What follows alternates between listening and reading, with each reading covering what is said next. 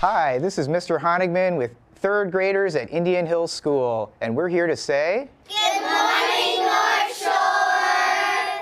Yo, and good morning to all of you. A great morning from Indian Hill School in River Hills. The school's principal tells us that Mr. Honigman's class all have jobs in the classroom in exchange for Honigman bucks. So some of the jobs include tech support, hall monitor, and caregiver of their class pet, a leopard gecko. At the end of the trimester, students spend those Honigman bucks at an auction of items that they all donated from home. How cool Yeah, I is love that? that. I love that. That's So a pretty cool cool initiative there.